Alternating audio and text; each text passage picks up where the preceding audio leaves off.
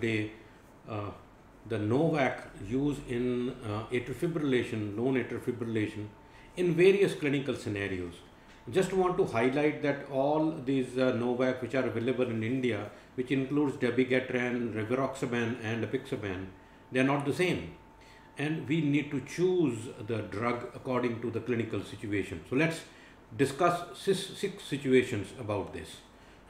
What I'm going to discuss is about role in a chronic kidney disease. 2 would be, role in a chronic liver disease. 3rd would be, how do we use it in coronary artery disease vis-a-vis antiplatelet therapy. Then there are normal conditions, obesity, you have old age, and we take a bleeding or a clotting risk into account to decide which of these 3 drugs which are available as a NOAC in India should be used. We generally do not consider this as a very important aspect, but I must tell you that the plasma distribution of the drug is variable in all these 3 drugs. So in an obese person, the plasma distribution volume is high as compared to a thin, lean, flail person. So how does it make a difference? It does. For example, if you have a patient where the NOAC is indicated, then the patient is low weight, that's less than 60 kg, we need to adjust the dose of Apixaban, Dabigatran and Rivaroxaban should ideally be avoided. Okay? Now, otherwise the dose would increase in the plasma because the distribution volume is small. In a weight more than 120 kg, we can use either Rivaroxaban or Apixaban, but Dabigatran, the absorption and the plasma volume would reduce the effect of the drug. So it means that at extremes of weight, it is ideal to use Apixaban or we can use Rivaroxaban. Dabigatran is not an ideal choice. So let's come to another, old age. Most of us actually believe at age 80, why should we start an anticoagulation? The risks are going to be high. And anyway, patient is not going to live long. Let me give you an American statistics. Person who has reached age 80 is about likely to live about 9 years more. And that's also true in India. The average lifespan after age 80 is about 6 years. So 6 years to go, and I think we should try to prevent stroke. 6 years with stroke is going to be devastating. Let me understand that what is the problem with stroke prevention in elderly, and if I may tell you, the risk of stroke is far higher than in younger people. It's about 1.5-fold more. 50% more incidence of stroke, and the risk of bleeding also is more. But let me tell you, the risk of bleeding is less than risk of the stroke. So the use of NOAC overweighs the risk of bleeding in preventing the stroke even in age more than 80. Why don't we use an aspirin? That I see a prescription very commonly. Use of an aspirin is not helpful in prevention of stroke at all. Let's use a dual antiplatelet, clopidogrel and aspirin combination. It has been shown that outcome of stroke or prevention of stroke is as good or as bad as with aspirin. Incidentally, the bleeding risk is higher than NOAC if you give a dual antiplatelet therapy. So you are not preventing anything, you are doing more harm. So dual antiplatelet for stroke prevention is not good. For stroke, you should use prevention, you should use Apixaban in elderly. So Apixaban is the only drug which should be used at that age more than 80. 2.5 milligram twice a day would be okay. That means we have to keep the dose on the lower side. Next is that let's make an assessment based on what is the bleeding risk, what is the clotting risk in that particular patient category. This is a busy slide, and you can see various drugs used, and this is the stroke prevention. It favors NOAC versus warfarin, and in this case it is major bleed. That means the lesser and lesser major bleed. If we go on this side, it favors NOAC. Let's go have a closer look. The drugs used in this trial was Dabigatran, and look at the stroke prevention. It was better than Apixaban in another trial. Now look at the bleeding risk. The bleeding risk of Dabigatran is higher than the bleeding risk of Apixaban, meaning that Dabigatran is a little more potent NOAC than Apixaban. It can prevent stroke in a high risk patients, but it leads to higher chance of bleeding. Word over, that's the trend of use of antiplatelet NOAC, and I'm just zooming in to show you. Initially, green one is warfarin or VKA, and then we had a Dabigatran which was available somewhere here. The use of Dabigatran increased over a period of time, but on induction of Rivaroxaban, the use of Dabigatran reduced.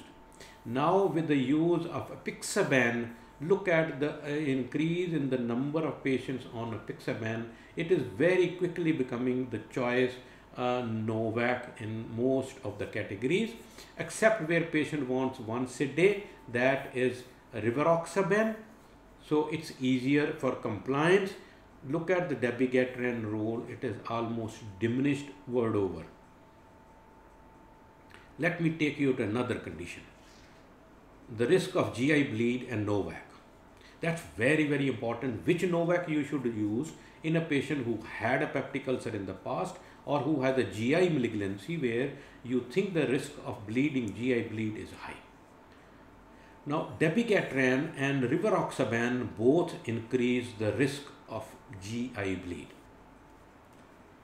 Dabigatran contains a salt tartaric acid which erodes the GI mucosa in the esophagus and the stomach, and there is a more likely of an ulcer formation, thus the bleeding there. Both Dabigatran and Rivaroxaban, and that's gene mediated, it's variable from person to person, they re-excrete these active agents into the lower GI. So both these drugs are re-excreted into the gastrointestinal system. That's why they have an increased risk of even lower GI. So their risk of upper GI bleed and the risk of lower GI bleed are higher with Dabigatran and Rivaroxaban because of the re-excretion of the drug into the lumen. So if you can ask me which one would be the worst out of the drugs in the GI bleed, I would pick Rivaroxaban would be the highest risk, Dabigatran would be lower, and Apixaban is considered the safer out of the all three lot in GI bleed. So Apixaban wins in GI bleed risk, and that's where the excretion of these agents happen, causing the GI bleed. So what do you want to, if you have a patient who there is a risk of GI bleed, one is that you must use PPI, you must not use NSAIDs, aspirin and clopidogrel should never be used, and you can choose Apixaban or Dabigatran in a lower dose. Let's come to another condition, chronic kidney disease. You guys know this because as the eGFR falls, Dabigatran has a renal excretion, Rivaroxaban has a more of a liver excretion, but still has a renal excretion also. So Dabigatran in patient with the eGFR less than 30 is not recommended. Neither is Rivaroxaban. So if you have a patient where the eGFR is between 30 and 60, you can use a reduced dose of Dabigatran and Rivaroxaban, but I think it's better to shift to Apixaban where the dose adjustment is only required if eGFR is less than 30. In this category of eGFR less than 15, the opinions are divided. Many people still feel that warfarin is better than NOAC in a very low EGFR or chronic kidney failure. So in there also, in chronic kidney disease also, Apixaban is the winner. Liver disease. If you have cirrhosis of the liver and there is an indication of use of NOAC in atrial fibrillation, then NOAC should not be used in class C child-pug store of class C. So should not be used in a severe hepatic failure. And in case you want to use Dabigatran, Apixaban and Endoxan can be used with the caution. Rivaroxaban, because it has a hepatic clearance, should not be used. It's not recommended. Coronary artery disease. There are a lot of errors happen in this area. So I must emphasize this in a little more emphatic way. I'm going to show you a case. A young male who is a bank employee, he is an ex-smoker, stopped smoking 2 years back. He's hypertensive, but he has a history of a chronic stable angina for last about 2-3 years, and he has a positive TMT. Got an angiogram done, but did not show a very important coronary artery disease requiring an angioplasty or a stenting. He incidentally has a long-standing atrial fibrillation due to hypertension. Now the question is, now he requires anticoagulation for atrial fibrillation, and now he needs antiplatelet for coronary artery disease. So there are 3 choices. I'm going to answer these questions in future. Question 1, that should he be given NOAC and dual antiplatelet therapy? Should he be given NOAC and single antiplatelet therapy, be it as aspirin or clopidogrel, or should he be given only NOAC? Okay, here are the answers. This is one large study which was done, published in NEJM. Actually, this tries to find out in a chronic stable angina which combination of drugs should be used. In a patient with atrial fibrillation and coronary artery disease which is stable, okay, Rivaroxaban monotherapy was as good as Rivaroxaban plus aspirin, and we found that in patient safety, the bleeding risk, Rivaroxaban plus aspirin had a higher bleeding risk than Rivaroxaban alone. So this is Rivaroxaban and antiplatelet combination and monotherapy, that's a bleeding risk. So we now recommend that you use only NOAC in all patients of chronic stable angina, and you should not add aspirin to the regimen because the bleeding risk is high and the gains are minimal. So let us say a patient of atrial fibrillation has undergone a PCI. He got an angioplasty and a stenting done. Let's say he got an angioplasty done yesterday. What is our approach? Now, if atrial fibrillation is there, now in this patient, we need to know what is the bleeding risk and what is the clotting risk. If the bleeding risk is low, that is a younger patient, there is no other comorbidity, but thrombotic risk is high because of the triple vessel disease or whatever. And then in this situation, what we do is that we give a dual therapy. What's dual therapy?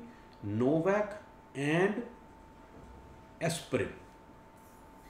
Triple therapy should be given for 1 month or 3 weeks. In a high bleeding risk, only for a week. What is the triple therapy? A NOAC, an aspirin and clopidogrel. Okay. Prasugrel and other P2I inhibitors should not be prescribed. So clopidogrel, aspirin and a NOAC for just 1 month, and then to dual, that is NOAC and aspirin for 1 year, and thereafter when the patient is stabilized, goes back to that category of chronic stable angina, only NOAC, no aspirin. Now the bleeding risk is high, you can shorten the triple drug therapy for 1 week or 2 weeks, then a dual therapy for between 3 to 6 months period depending upon the risk, and then single mono NOAC thereafter. So that is the protocol in patients with unstable angina, myocardial infarction, and a post PCI or post bypass surgery. So let's see the revise what we have discussed just now. NOAC in extreme situations of weight, Dabigatran is not the choice. Apixaban is the choice, it's the winner here, and second choice is Rivaroxaban. Talk about stroke prevention in elderly. Clearly, we know that aspirin does not prevent stroke, and the drug if we have to use is Apixaban, again a very clear winner in patients more than age 70 or 80 years of age. For stroke prevention, let's say if you have a high risk patient, the Dabigatran is the better drug where you need more anticoagulation as compared to Apixaban, which is safer, lesser bleeding risk but lesser prevention of the strokes. If you talk of GI bleed, again Apixaban is the safer out of that. NOAC and CKD, again as told you, Apixaban is the winner, and that's exactly why most world over patients are being shifted to Apixaban than any other NOAC. In a coronary artery disease, even after PCI, remember that triple therapy should be given for about a month, dual depending upon what is the degree of risk of bleeding and thrombosis, and thereafter once the patient is stable, only NOAC, no aspirin. Let's have a comparison of the drugs. Dabigatran, it's a better anticoagulation. Cons, high risk of bleeding, high GI bleed, then should be avoided in extreme body weights, and we have to avoid in a CKD. Rivaroxaban, the only advantage is once a day. Rest, there are all cons. Apixaban is clear winner, where we have, it can be given in CKD, it can be given in elderly, thin and frail and overweight patients, Apixaban should be given. It is the safest out of all for GI bleed, and it is, but the only thing is a milder anticoagulant. I hope it would be useful, and now on you would not decide these drugs based on just what is available, but you would choose the drug carefully in all these 6 situations where I have told you. Keep watching me, keep subscribing. It will be a good idea so that whenever I post a new video, you would immediately be notified and you can see that. Have a good time.